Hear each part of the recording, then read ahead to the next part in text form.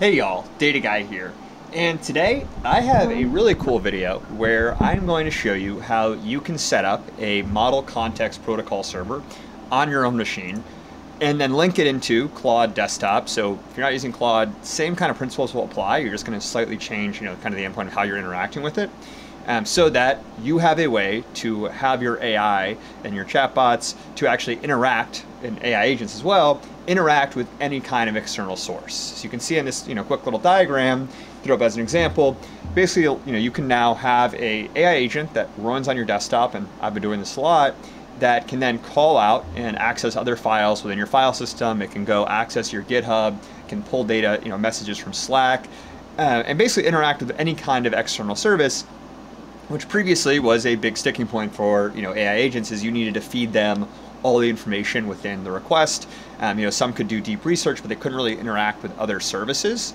Now you can have authentication built in, so that you can even have your AI agent interact with secure services and get the data from there. So that's what I'm going to show you how to do today. We're going to show you practically how to set up a model context protocol on your own machine, link it into Claude, and then start using it for a few different use cases to give you an idea of the possibilities that it unlocks. So if you like these videos, please like, subscribe, consider joining my Patreon. Helps me out immensely. But without further ado, let's get into it. So the first thing we're going to need to do here is pop open terminal and check for a couple of packages too that we need to have installed. First is going to be Node, so just make sure you have Node installed, so just checking my Node version here. And then also make sure you have npm installed, Node Package Manager. That's just basically what you need to have any kind of AI agent run your own machine. And then also make sure you have Claude Code installed globally. So here, just installing Claude Code globally. It might take a little longer. I already had it installed. And then what you're going to do is just quickly verify that your actual Claude was installed. So just run Claude version. Cool, we have a Claude version installed. And then what we're going to do is create a new project directory. So let's go to make directory MCP server, cd into there, and then boom. So now what we're going to do is start, and now what we're going to do is run Claude. And what this will do is then prompt, and I'm already logged in, but if you're not already logged in, it will either open your browser or prompt you to enter an Anthropic API key. So now we have Claude running on our machine.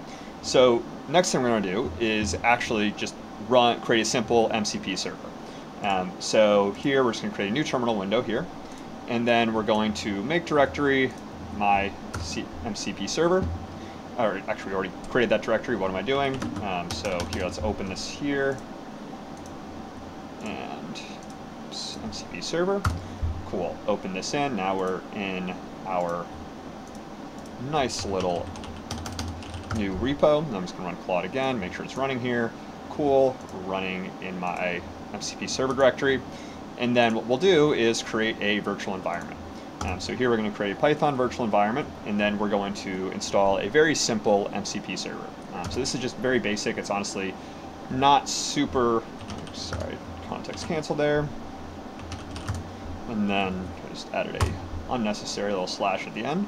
So run this, you'll see now we have created a Python virtual environment, and then what we're going to do is install MCP SDK. So the MCP SDK is just a Python, very lightweight MCP server. You can see we're just going to download it here. Boom, boom, boom. And then what we'll do is create a new, so within this virtual environment, so we have this include, and then so what we'll do is create a new file. So clear this, and then new file, call this server.py to actually initialize our MCP server. So here, first thing we need to do is just import from fastMCP, and then initialize that MCP server. And then we're going to create one function just called getCurrentTime. That's going to use an MCP tool. And so MCP is basically just a very basic, lightweight, Python-compatible MCP server. It's not going to do a lot of things special, but what it'll do is basically you can assign it tasks like, hey, get the current date, or calculate the sum of two numbers, get basic info, and then these are basically functions that are mimicking actual services. So in real life, you wouldn't be having such simple MCP protocols. You would really have, each of these tools would be something like, hey, I actually want to go interact with GitHub and do some GitHub action.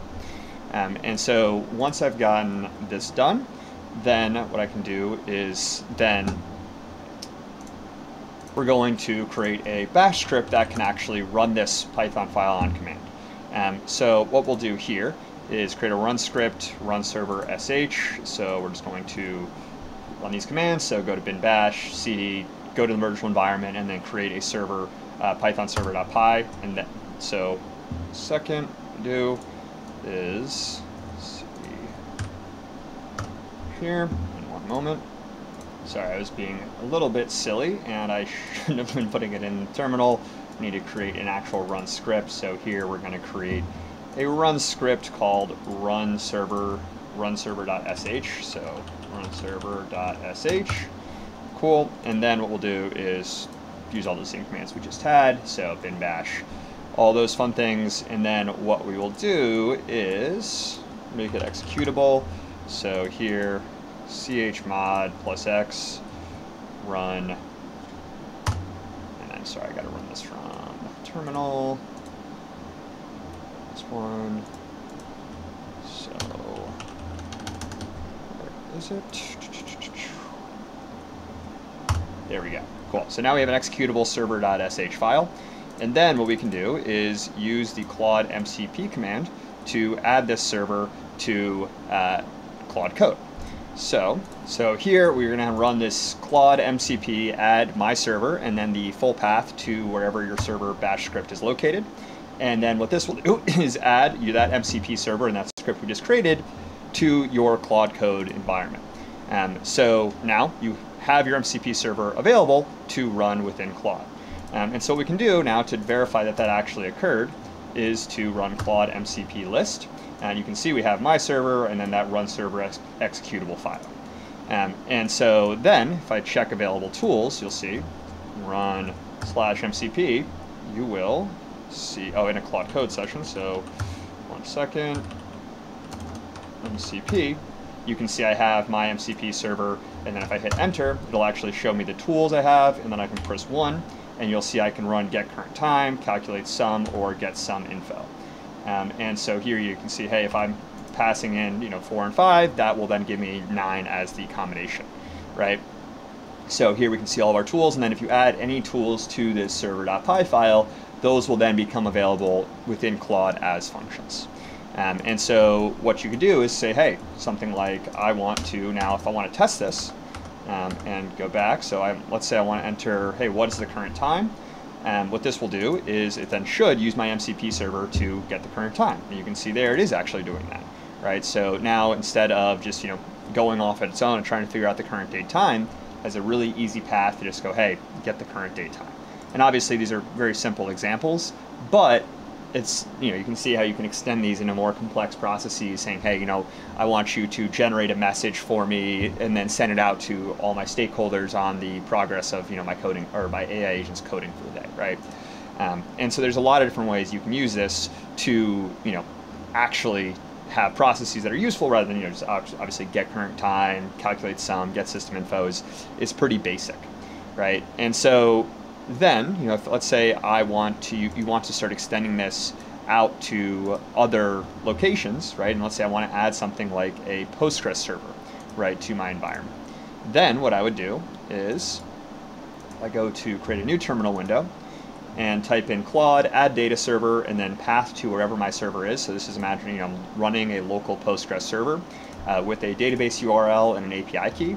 This, if I had a local Postgres server, would then allow me to run and connect to and then pull data from that Postgres server. And so, you don't also need to build all of your own MCP servers. I just wanted to show you how to do it because I think it's really important to understand how to do so. But there's a lot of MCP servers that are already actually out there. So let's say, I want to add file system access, right? Here I have Claude MCP, add file system, and then you can see there's already an existing model context protocol for using your local file system, and I'm adding documents and downloads to that. Similarly, if I wanted to add something like a GitHub integration right here, right, what I could do is just, hey, GitHub add npx, and then boom. So let me see, let's delete Y here. And boom. So now you have, your GitHub attached, and obviously GitHub is producing this server, to then just connect with your personal access token. And similar thing for Postgres, you could have a server, and there is already a server that exists that you can just use to say, hey, enter information, and boom, use this existing model context protocol rather than developing your own from scratch. So super useful tool for extending the capabilities of any AI agent you might be using. So I really hope you enjoyed this video. I hope you found it useful, and I hope you have a great rest of your day. Data Guy out.